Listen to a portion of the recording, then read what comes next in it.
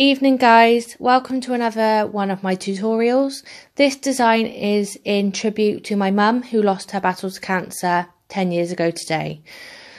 So first up, I used China Glaze Spring in My Step as the base for my gradient. I applied one thin layer to my nail so it would dry quite quick, and then with the Beauty Big Bangs liquid latex, I apply it around the cuticle and finger. This will just help with the cleanup at the end and there won't be lots of mess.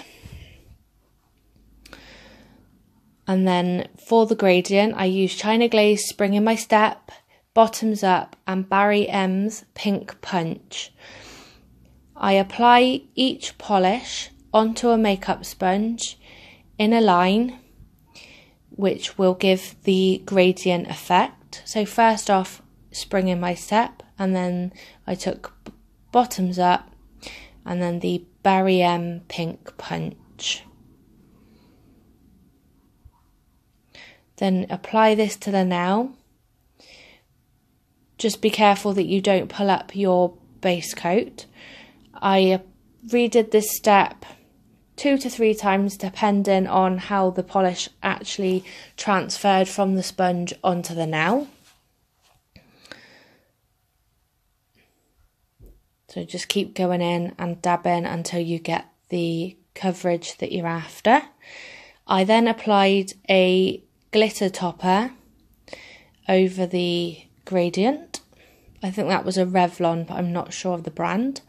And then with the Beauty Big Bangs Black Stamping Polish and the Beauty Big Bangs BBB XL 003 stamping plate, I chose the rose image and transferred that onto my nail. And then with the Born Pretty stamping plate, I chose the Cancer ribbon with the Beauty Big Bang Silver Stamping Polish, because, like I said, it's a tribute to my mum, and the cancer for brain tumour is grey. I then apply a Barry M matte top coat to finish the design. Don't forget to like and subscribe. I hope you liked my video. Thanks for watching.